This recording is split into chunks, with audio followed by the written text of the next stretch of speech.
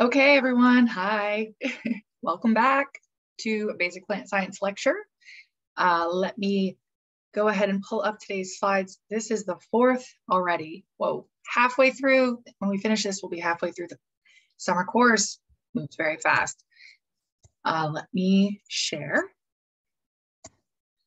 my screen. Great. I think you guys should be able to see that. Let me just double check. I'm always so nervous. Yes. Yes, share. Yes, big. Okay. And I'll make this a little bigger too. There we go. Sweet. All right. So lecture number 4.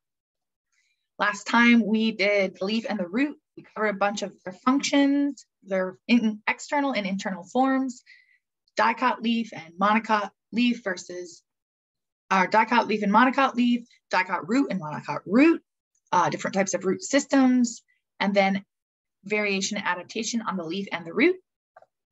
Today, we're finally into flowers and fruits and seeds. Yay, look, flowers. I even brought flowers just so we could have it for, for our lecture today. Yeah, so we'll talk about the structure of flowers, the differences between monocot and dicot flowers and seeds, and then a summary of the differences between monocots and dicots that we've covered so far.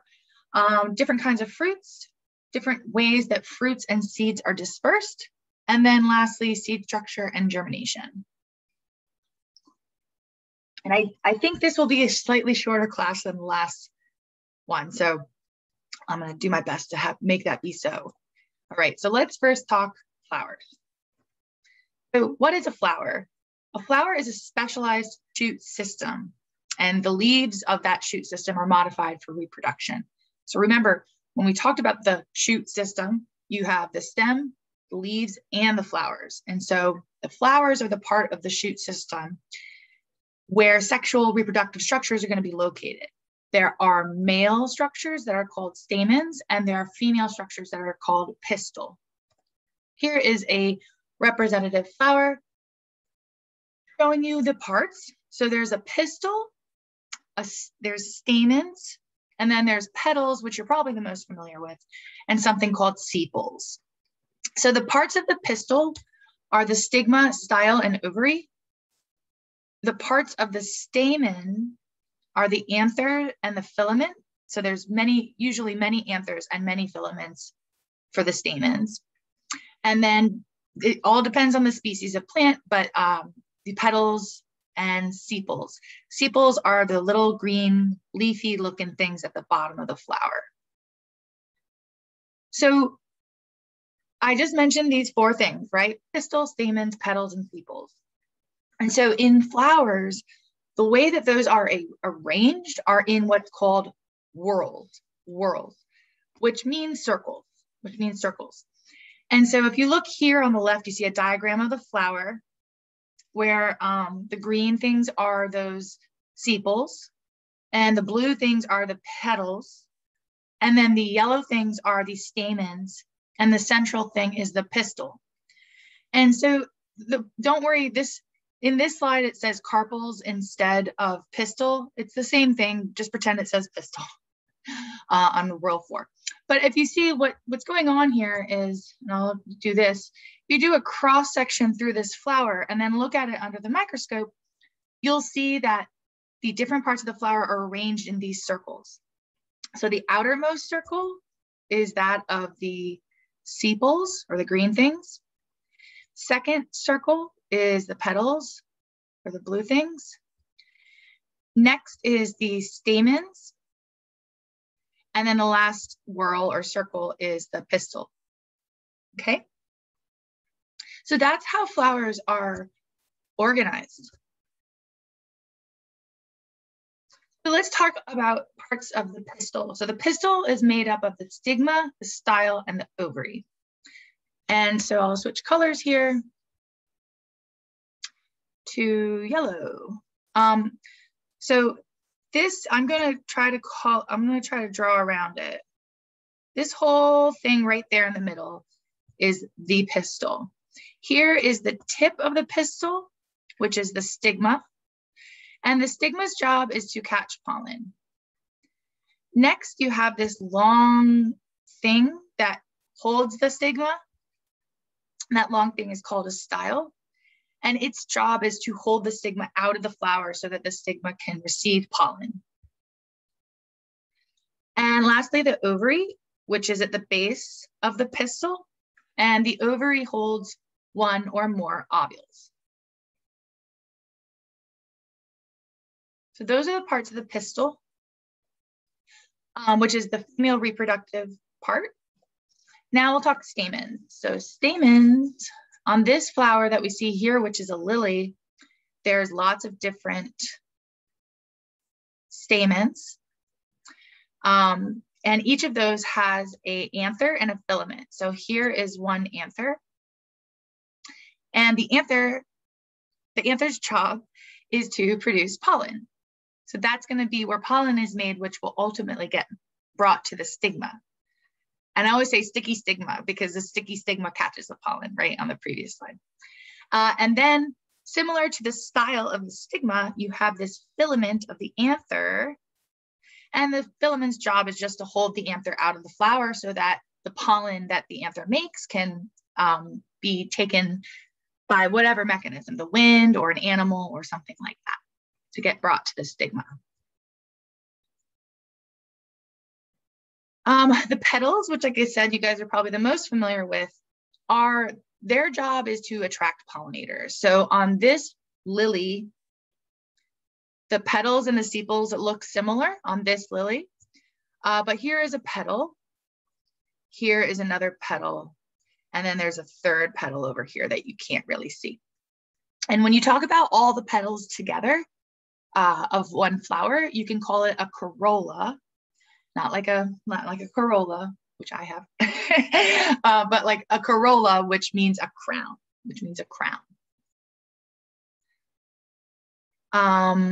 So those are the petals. And then, like I said, on this lily, the sepals and petals look very similar, but the sepals job is basically when you think of, if you've ever bought a rose to give as a gift to somebody, then you know that at the bottom of the rose, there's those like little green leaves. Those are the sepals. Sometimes on certain plants, the sepals aren't green when they're mature, like for example, in this lily. But the sepals job, if you look here on this is a flower that has not opened yet. We can see the sepals very clearly because they're still green. So those green things are the sepals and they're holding the rest of the flower inside because it hasn't opened yet. But on the one on the left here, the sepals have already opened, but notice that they're under the petals, right? Because they're the lowermost whorl. Remember, the whorls are sepals, petals, stamens, and then pistil in the middle. And all the sepals together you can call a calyx. So all the flower petals together are a corolla. All the sepals of a flower together are called a calyx. This is a diagram from your book. Just kind of puts it in a different way to look at it. It's a lot easier on this diagram, for example, to see the ovary of the pistil, right? And here's the style, and here is the sticky stigma, right? And you can see there's an ovule, in this case, one ovule inside of the ovary. Yes, and also on this one, it's nice because the sepals, which are shown here in green, are actually green, which is what they usually are when we think of a flower, right? And those are going to be the things that protect the flower before it opens. Okay.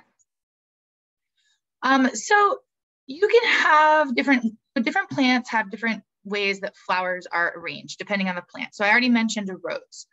So some plants have solitary flowers or born singly, which is just a fancy way of saying it's like just by itself, right? It's a solitary flower. It's just by itself, one flower on a stalk. For example, rose. Like if you get a rose, it's just one rose flower on one stalk, right? But some other types of plants have what's called an inflorescence, which means a group of flowers. So if you look here on the right at this agapanthus, which is a type of lily as well, you can see there's one stalk. I'll use yellow. There's one stalk holding all these flowers up, such that this thing here is an inflorescence. Whereas here on the rose, there's one stalk and there's just one flower that's solitary or born singly. They mean the same thing.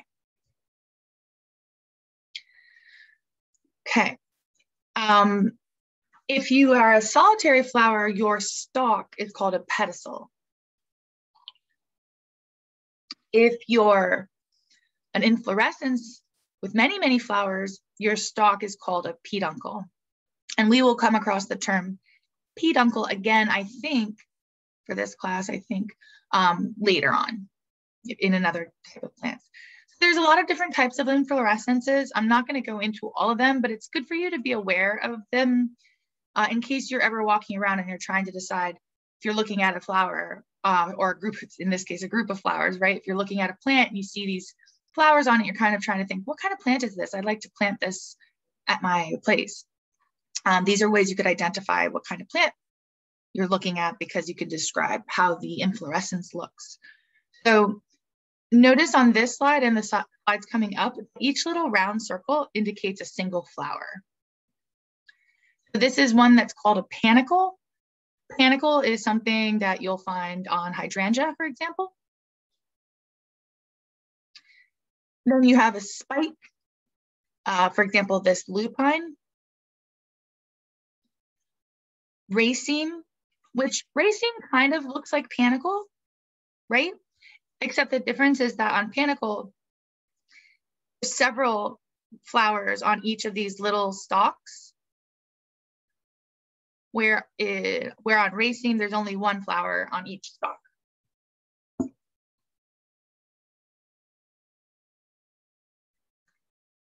This is called a corum. One of my students before said that this reminded them of broccoli. Yeah, kind of, right? So corum, the cool part about a corum is, I'll use red. So each of these flowers of this inflorescence is on a stalk that's slightly different size, such that all the flowers are going to be at the same level when they're grown, like shown here in this yarrow. And what's cool about that is it provides like kind of a landing pad for pollinators, right? So if you're a bumblebee or a butterfly flying by, right, you'll see this big landing pad that really is attractive to you to want to land on. And so hence the corum. You have a simple umbel, which is a type of flower that you usually see in the onion family, like in this allium shown here on the right. Then you have a compound umbel, which is basically an umbel of umbels. So like here, this is one umbel. You see there's a flower at each end. Kind of looks similar to a corum, right? The regular umbel looks similar to a corum, but notice on the umbel, all the stalks are the same length and they all come out of the same spot. On the corum, all the stalks are different lengths and they come out at different places on the stalk, right? So not exactly the same, but same idea, kind of creates like a landing pad. Sometimes an umbel can be almost like a round shape if there's that many flowers on it. And then a compound umbel is just an umbel of umbels, right? So like each of these is an umbel, this is an umbel, this is an umbel, etc. And then on this inflorescence, you have so many, so it's a compound umbel or an umbel of umbels, such as this Queen Anne's lace shown here on the right, which is in the carrot parsley family. Next, we have a catkin. Catkin doesn't all look so much like a flower that you would think of. These are very popular. These are very common in spring. So you've probably seen, if you drive, you've probably seen them on your car at some point this spring. But basically they hang down. These are things that you would find, for example, in birch has catkins, things like that. Next is inflorescence is sunflower, which is an example of a head or what's called a composite flower. So sunflower is actually an inflorescence, right? So it should be called a sun inflorescence, not sunflower, sun inflorescence, because it's actually composed of two different types of, well, first of all, it's made up of many, many flowers. And on top of that, it's made up of two types of flowers, flowers that are called disc flowers, which make up the part in the middle. I'll use purple. These are all the disc flowers here. And then ray flowers, which are in this case, the yellow things coming off are the ray flowers of this sun inflorescence, right? Here's a cross section through sunflower so that you could see the different types. But yeah, the point is it is an inflorescence because it's made of many different flowers, many flowers, and also happens to have two types of flowers. So this is a summary slide from your book to show you a few others that we didn't talk about. But just want you to kind of get an idea of the diversity of the different types of inflorescences. Okay. All right, monocot versus dicot flowers. We've already seen this slide, right? Like dicots have about 200,000 species and they're a very diverse group of plants with trees and shrubs and herbs, etc. And monocots, we've seen this slide as well. Still a lot of species, 90-ish thousand, with some very familiar players such as your grasses and orchids and palms and bananas. And so dicot seeds and monocot seeds are different. And the reason they're different is because dicot seeds have have two cotyledons or embryonic leaves. So this is, you can think of this here as like a lima bean, right? Or a peanut or a kidney bean or black bean, right? If you've ever eaten any of those things, or even a lentil, right? They fall apart, right? Like if you have a kidney bean, it will fall into like two pieces, right? Same with the peanut, right? Two pieces. Each of those pieces is this cotyledon or an embryonic leaf. So I'll use orange. So here is one cotyledon. Here is another cotyledon. So there's two cotyledons in the dicots. And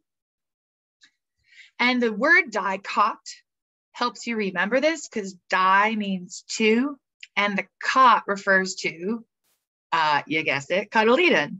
So dicotyledon, dicots, two cotyledons or two embryonic leaves. Let's see, other parts of the seed here, you have a seed coat, which this is right here, this is a full bean that hasn't been split. And the thing that you're actually seeing on the outside, all this part here is the seed coat, helps protect the seed. This is a little hole that helps water get inside of the seed. This is where it was attached to the flower, called the hilum. And then just so you can see it here, this right here is our baby plant.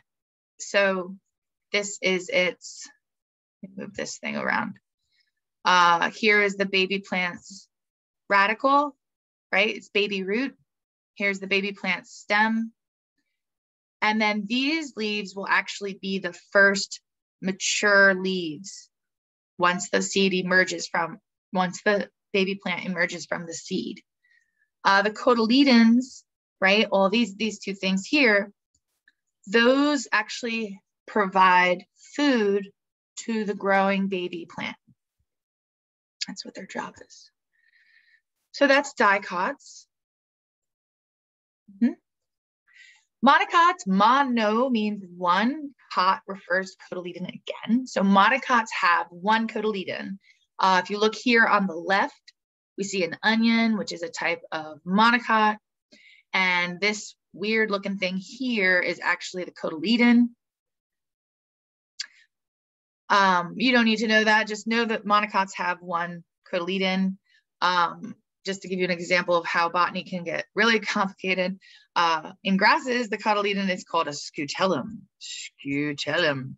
You don't need to know scutellum for this class. So goodbye, scutellum. Hello, cotyledon. So monocots have just one cotyledon. Monocot, one cotyledon, right? Dicots have two. All right, so that's one difference between monocot and dicot seeds. Now we'll see difference in their flowers. So dicot flowers have flower parts or whorls in 4s and 5s and multiples of 4s and 5s. So for example, if you look here on the left, I'll use red. This flower here has 1, 2, 3, 4, 5 petals. And it probably has something like 15 stamens or something like that, based on the picture. This flower has 4 petals. Well, 4s and 5s.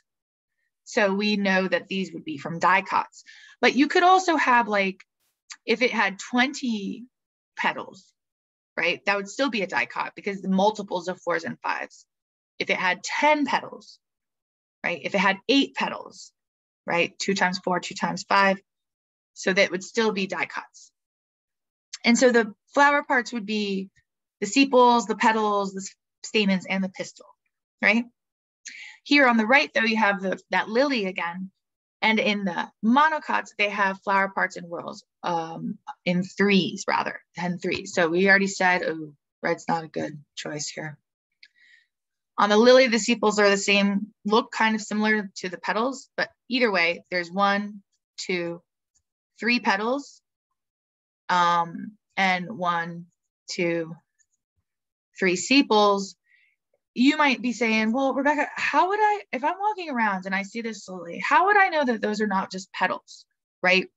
How would I know that they're supposed to be sepals? Well, either way, it doesn't matter because it's in 3s, right? So if you have a flower that has 6 petals or 9 petals or 30 petals, it's in, you're looking at your monocots there. You can also see very clearly here, this monocot has 6 stamens, right? So in 3s, multiples of 3s. Okay. We already learned this. We already learned this in the leaf lab, right? Dicots have this net-like pattern of venation, and monocots have this parallel venation in their leaves. We learned that already. And we saw this last time too, right? Not only can you see the differences in the venation from the outside with your eyes, but if you were looking at a leaf under the microscope slide, you could also see that you're looking at monocot with parallel veins or dicot with not parallel veins. We already learned this too, right? This is dicot and monocot vascular arrangement in the stem. On the left there, you have the dicot with the vascular tissue arranged in a ring, right? Monocots, the vascular tissue in the stem is all scattered, not in a ring. Not in a ring. And you probably can guess what's coming next. Root, right? We also saw this, dicot and monocot roots and how they're different as well. So remember in the dicot root, you have a single vascular cylinder, or vascular bundle is fine too. And the xylem almost looks like an X. And in the monocot, you have a single one as well, but it kind of looks like a ring again, right? Right, so we also covered this last class. So this is recalls. This is another thing we mentioned last class, right? Dicots are usually capable of making wood, meaning that they have true secondary xylem, right? They do secondary growth. And monocots rarely have that ability. Monocots tend to be more herbaceous type plants. So this is nice. This is from your book. This is a nice summary slide of all the differences between monocots and dicots. And I think I don't know if I show this later, but another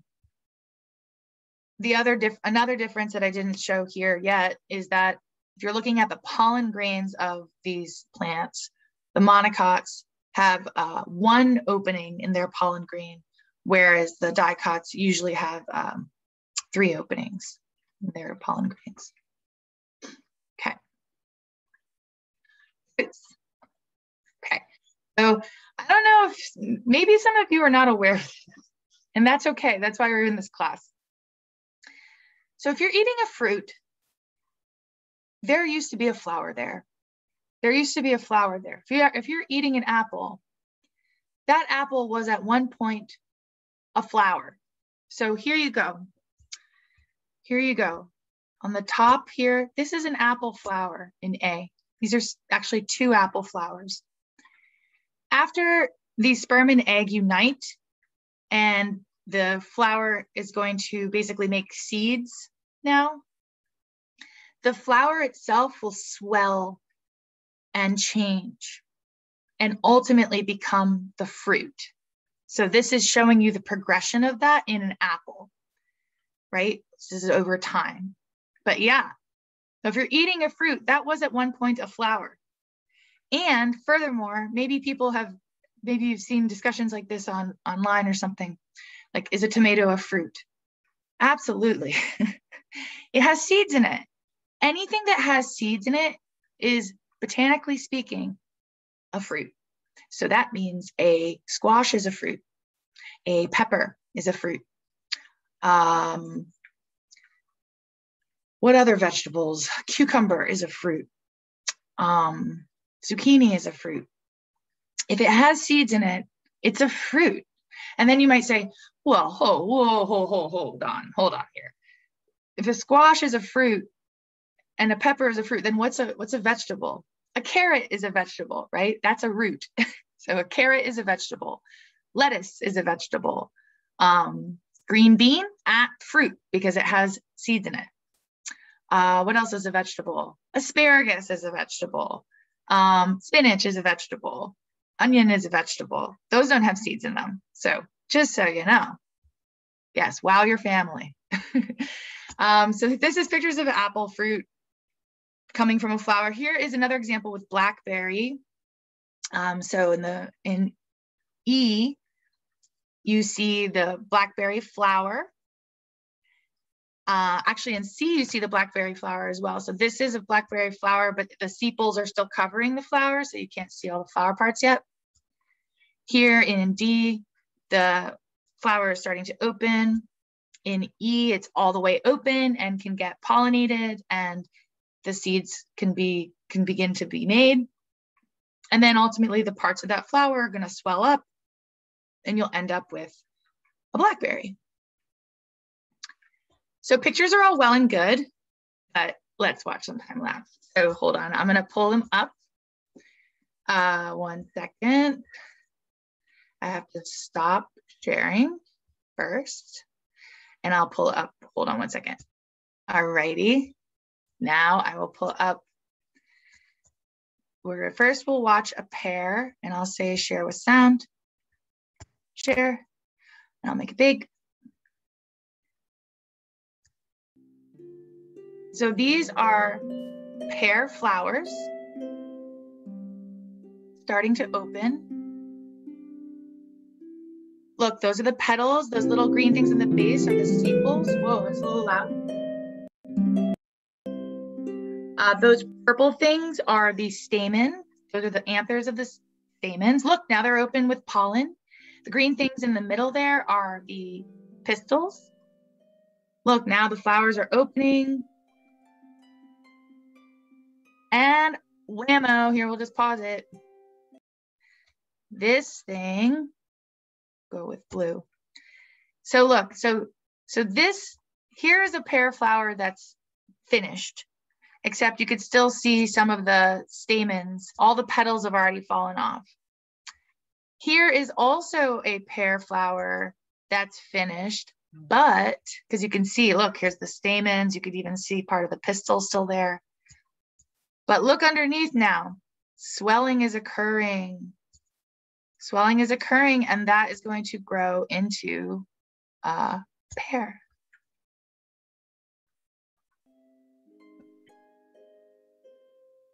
So if you've ever bought a fruit, right, and it has those little like thingies at the bit at the bottom of it, that's the leftover part of the flower.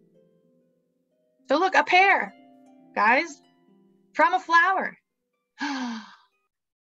What? Yeah, I know. Right? You didn't even know what you're eating. All right. So that's pear. Whoops. Oh gosh, get out of here, thing. All right, so pear is over. Next, we will do, this is blackberry. Make sure I'm sharing the right thing. Yeah. Okay, this is a blackberry flower. Look, those are the stamens in there. You can see the green things in the middle are the pistils. Now the petals have fallen off. Pollination has occurred. And now you see things starting to swell up, right? And it's slowly turning into a blackberry, which is delicious. Look at that. Plants are, aren't plants amazing? Come on, this is amazing. I'm sorry. Man, that produce section of the grocery store is just gonna be a whole new world for you guys, huh? Oh boy. All right, how long, what have we got here? Oh, okay, here, we'll go a little faster. Look, so those little red things, those are the leftover style with the stigma of the pistil.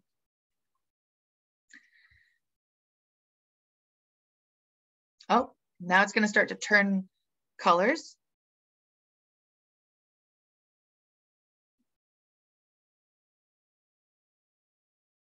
Not starting to get a little reddish. That. Look at that, red. Look at that. Here. Look. Crazy. Blackberry. Pretty cool. All right. Right? I know. Super cool. Back to this. Okay. Make it big. Great. All right. I'm sharing the right thing. I'm so petrified. Yes. Share. Okay. So what do we got next here? This is basic parts of a fruit, right? So there's lots of different types of fruits. This is from your book. But just to show you, in this example, we're looking at a peach. The seed is on the very inside of the peach. Peach only has one seed. Yeah, one seed in a peach. The seed is surrounded by something called the endocarp. And then the mesocarp is the part that we eat, the fleshy part. And then the exocarp is the fancy word for the skin of a peach. Yep. Here we go. So this was saying there's a whole bunch of different types of fruits. There's simple fruits and there's compound fruits, of course, right? In the simple fruits, you have fleshy fruits and you have dry, indehiscent fruits. So indehiscent, so you have, and then you have dry, dehiscent. Dehisce means to split open. So this is saying, for example, with dry, dehiscent means that the fruit is not fleshy, it's dry. And at a certain point in its life, it's going to split open. Whereas dry, indehiscent means that it's dry, but it's never going to split open, right? And so here's the names of some of these different types of fruits, and you can see their representative examples here on the left. Notice my study species makes the list too with its silicle. So shepherd's purse has a dry, dehiscent fruit called a silicle, which is this guy over here. That's my shepherd's purse. So it's a dry fruit that eventually will split open. Just to give you some examples, so an apple is an example of a fruit called a palm. called a palm.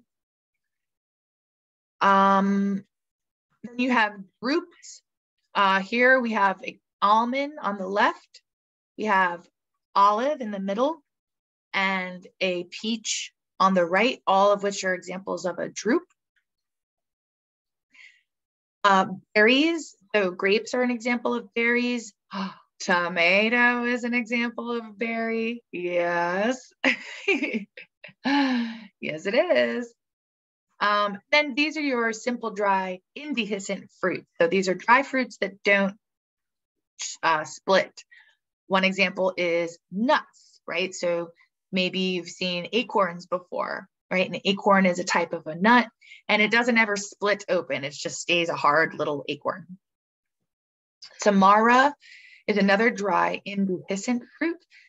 Tamara is a type of fruit you'll see on maples. If you grew up in the New Jersey, New York area, you probably played with these as a kid, like by throwing them up in the air because they make little like helicopter things. More dry, indehiscent fruits, we have grains on top, right? So corn is an example, and then your grass. So these are all grasses: corn, wheat, and rice, in that order.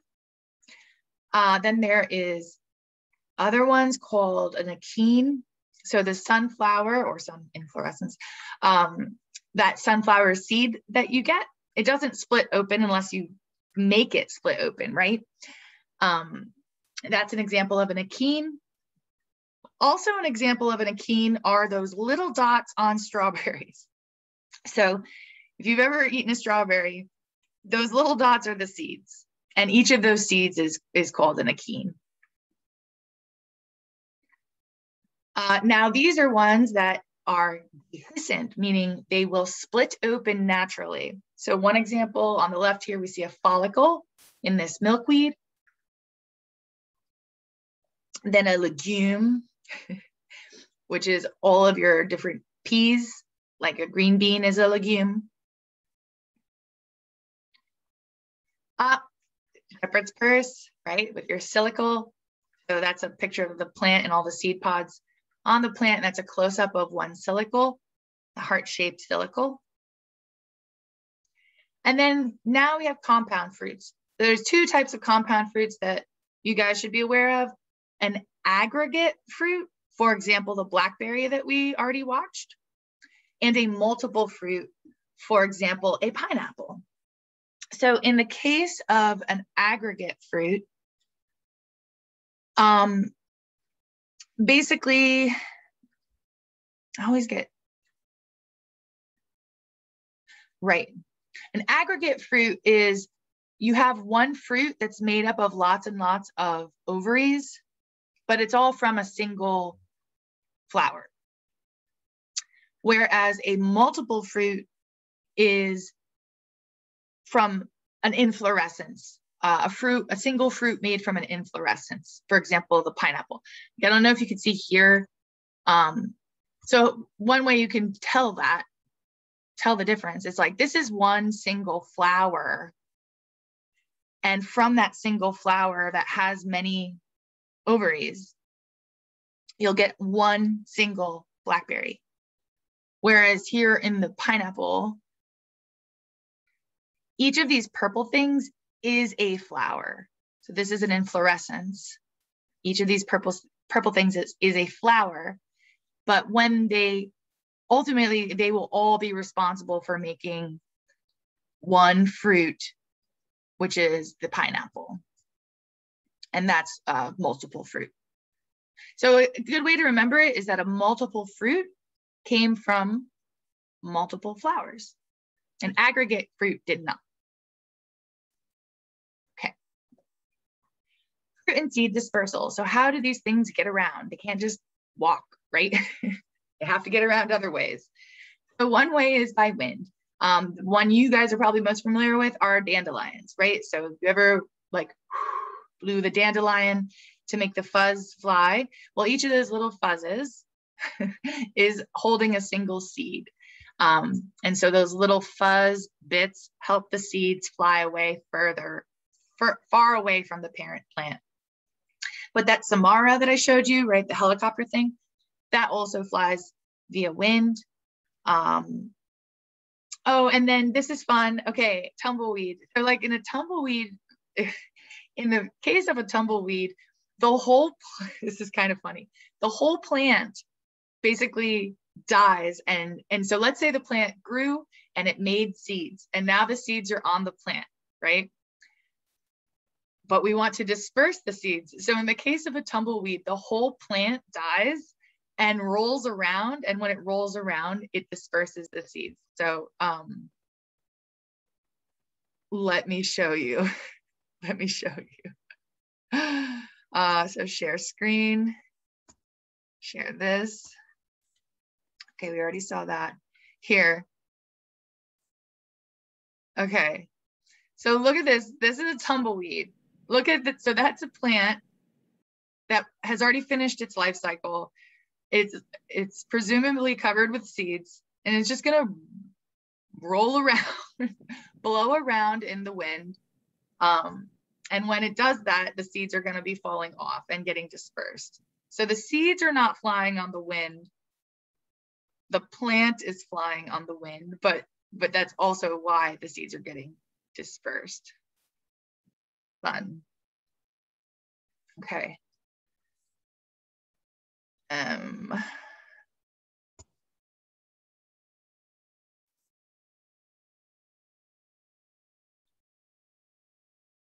Okay. Fruit and seed dispersal by animals. Yeah, so sometimes animals eat fruits and their seeds, or sometimes they just eat the seed, but most of the time they eat the fruit and the seeds are inside. For example, a squirrel eating a nut, like an acorn in the park, right? And this allows the seeds to get dispersed. Other times the seed actually could be covered with little stickies, like little sticky barbs, like a Velcro. I think my head may be blocking the view for you guys. So pull up the lecture slides on their own to see, but there's a picture of a dog here who's unfortunately been covered with like little sticky things like this in its fur. If you have a dog and you've ever taken it into a field in the summertime, toward the end of summer especially, I'm sure that this has happened to you at some point, especially if your dog has long fur. Okay, so some animals, including birds, eat the seeds, and in some species of plants, they actually have to be eaten by animals in something called scarification. So for example, some seeds that won't germinate unless they pass through the gut of an animal, like for example, a bird. And that's because the seed is maybe very, very tough. Maybe the seed coat is very, very thick. And so the enzymes in the gut of the animal help break down that seed coat and make it thinner or put holes in it that allow the seedling to emerge. That's something called scarification. And that can be due to passage through an animal's gut. Other species actually require wildfires to do the scarification on the seeds in order for the seeds to germinate and for the baby plant to emerge. So in New Jersey, for example, in the Pine Barrens, there are plants there that require periodic wildfires because some of their seeds need to be exposed to fire in order to germinate. Oops. Then some seeds and fruits are dispersed by water. So the most familiar example is probably a coconut. Another one, though, is if you've ever been in Central or South America on the coast, or in Florida, or in some of the Caribbean islands, you may have seen a mangrove tree. On the top left here, these are mangrove seed fruits floating through the water. There's also right there on the top right, coconut floating through the water.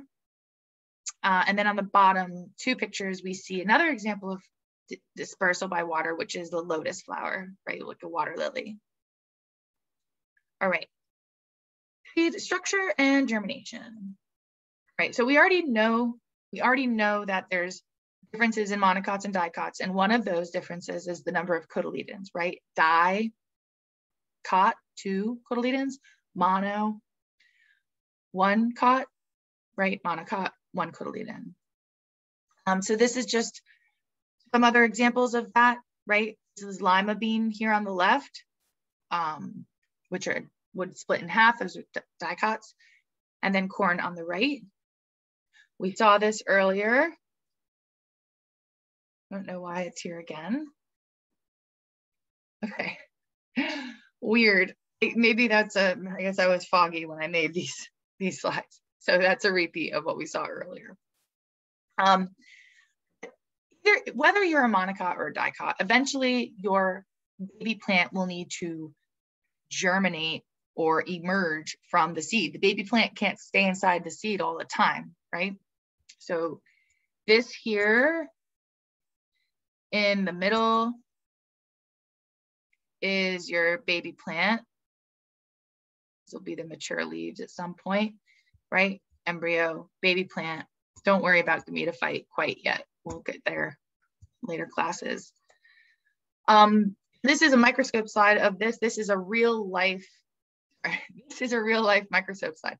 This is a diagram to show you the different parts of a baby plant, right? Parts of an embryo. So you have the cotyledons, which are the embryonic leaves. Notice they have the apical meristems. You're going to have apical meristems at both the shoot apex and the root apex, right? Because the apical meristems are responsible for what kind of growth? Primary growth. And what does primary growth do?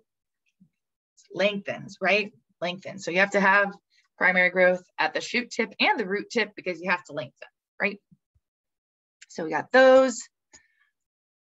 Then we have this hypocotyl. Hypocotyl is a stem, and it's the stem below the cotyledon. So like here's cotyledon, and then here is hypocotyl. Hypo means below, and cotyl refers to cotyledon. So it's the stem area under the cotyledons, hypocotyl. And then of course, embryonic root, which is right around here, which is the radicle that we learned about in the root lab or root lecture. And then the endosperm, the cotyledon ultimately becomes the endosperm. They kind of are the same thing, but both of them, so yeah, it starts off as a cotyledon and ultimately becomes the endosperm, and that is the food source for the baby plant. Okay. You don't need to know all the things on this slide yet. Oh, and unfortunately, I think my head is yet again blocking the part that I want you to see. So pull up those lecture slides and you can see this full slide here. Or I could also, I guess I could also do this. I could also do this. Well, still don't really see it that great. But the main thing I was trying to show you on this slide is that you end up with a seed with an embryo inside, and then eventually that embryo is going to emerge out of the seed and you'll have a new plant, right?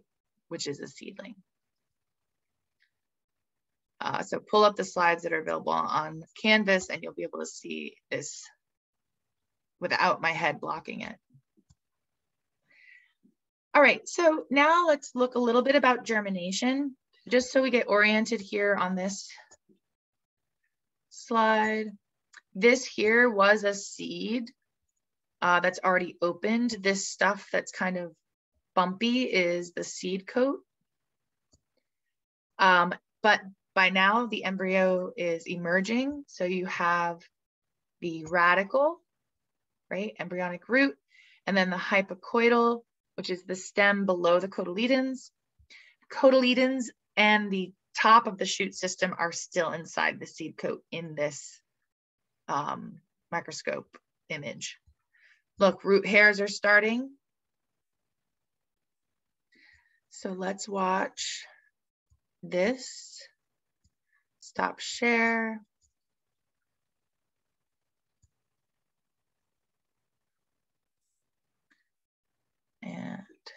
pull this up here. Oh. So this is a little bit about germination. And I think the sound will be okay, but if not, if you're wearing earbuds, maybe yes, I don't want it to be too loud. Germination. The journey of a seed to a seedling passes through many stages of growth. In the early stages, when a seed is placed in moist soil, it absorbs the water around it. The water then reaches the beginning of the baby plant or the embryo within the seed. This makes the embryo grow and increase in size.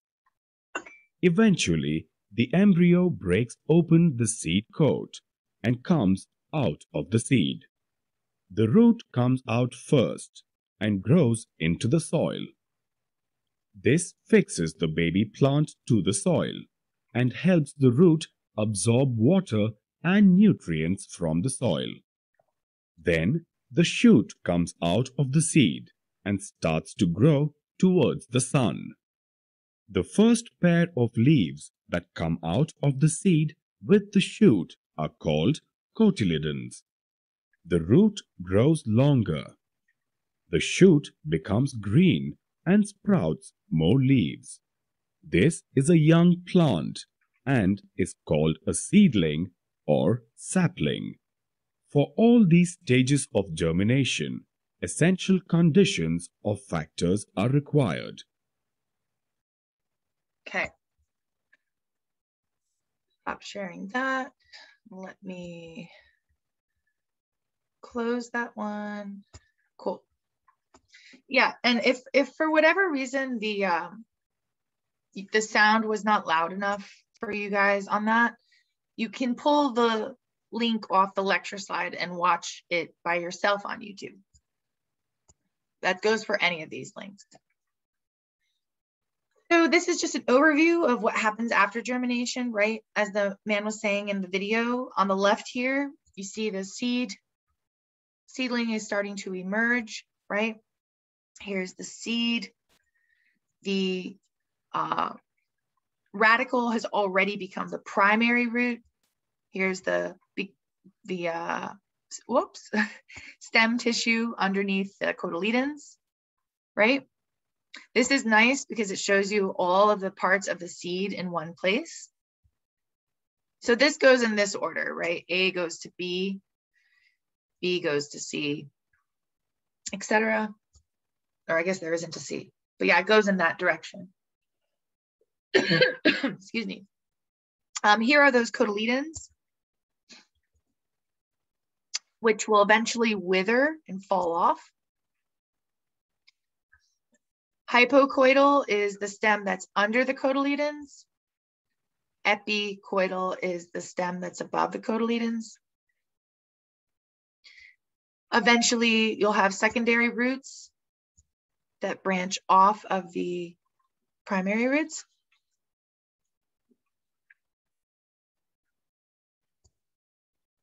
Cool. That's for a dicot. Notice there's two cotyledons, right? There's other ways too. You can tell that this is a dicot. Number one, there's two cotyledons. Here they're withered, 1 and 2, right?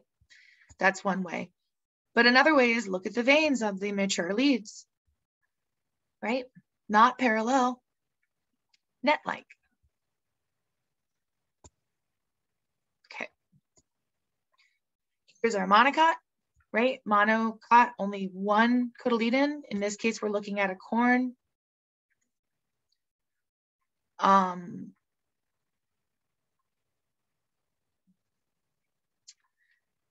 It's a little harder to see the baby plant in the corn. So like here's the top, which is what will be the mature leaves, plumule. Here's the radical or the baby root down here. But anyways, you plant the seed in the dirt and then ultimately the baby root or the radical will emerge.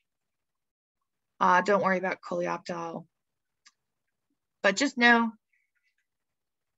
that the monocots have one cotyledon and but they still germinate in the same way. Okay. So this is another video. Okay. And I'll share this video. And so that I don't distract you, I will, I'm going to share this video and I'm going to turn off my camera while we watch it. So I'll do this.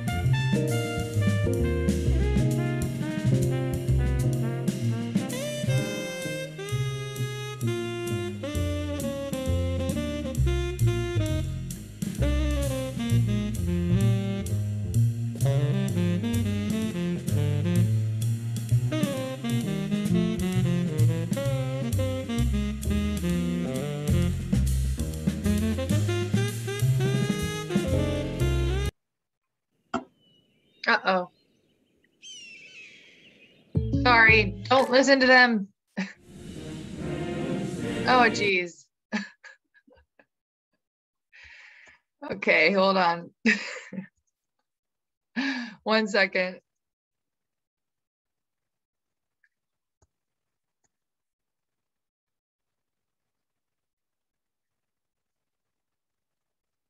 It's never made me watch an ad for that before.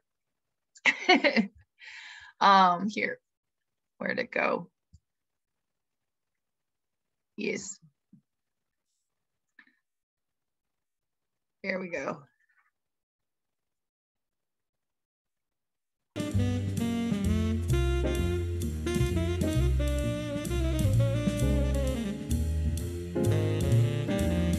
These are really cool though, because you can see all the things that we've talked about so far, right?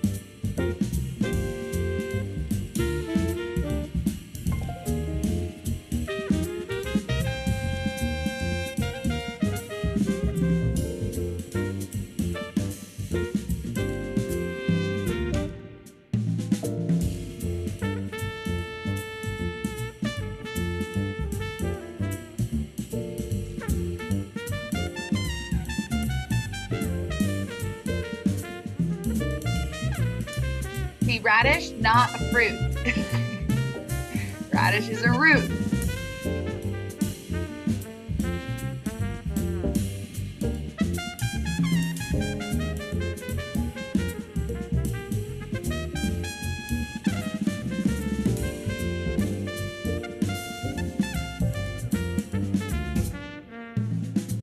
Writing's not that easy, but...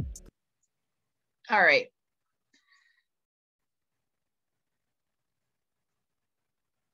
I think we could probably, you could watch the rest on your own. There was one, it's making me, I can't believe how many ads that they're making us watch for this one video. Let's see, what was the one that I wanted to show you guys though? Oh yeah, this one's cool. Here, hold on. Is this the one? Yeah. And this one you guys should try on your own. Hold on. Oops. All right, here. Stop sharing, and then I'll share. Yeah, I just want to show you this last one, which is a pepper. So you can do this with your own pepper at your house. Get a pepper, take out a seed, put it in some dirt. You could even put it in some just wet cotton balls if you don't have dirt around, just to at least see it germinate. Eventually, if you want it to grow into a plant, though, you'll have to put it in some dirt. But look, check it out. Here comes that pepper from that tiny little seed, right? From the pepper plant. Pepper is a fruit because there's seeds in it. Pepper is not a vegetable. But here you go. Pepper plant's growing. Growing. And you see the way that the leaves are kind of doing this up and down thing. We'll learn about that when we talk about the plant physiology class. There you go, pepper flowers. Opening, petals have started to wither, and look at that. Peppers coming from where the flowers were. That's right. So pretty interesting. Look at that. Like I said, that walk in the produce section is going to be a different vibe for you guys now. All right, enough of that. Stop the share of that. Okay. And share this. Cool. Make it big. We're almost done here. I think that is it, actually. Yeah. So yeah, definitely a shorter class than last time. Just so you know, there's a quiz. Obviously, a homework quiz is available right now on Canvas. That's due by Wednesday, but 6 p.m. And another reminder, we're going to have a next class is plant physiology. Okay, so we'll actually learn about that moving next class. But then after that, the next class after that is our first exam, right? That's 1 week from today. And that's going to cover everything we've covered so far, plus next class, which is the plant physiology class. So to put yourself in good shape, I would start studying now, reviewing your notes and getting organized for the exam. I will, a study guide is going to be available. In fact, it's probably already available today. So take a look there. And yeah, let me know if you had any questions. And yep, otherwise I will see you guys next time. Bye.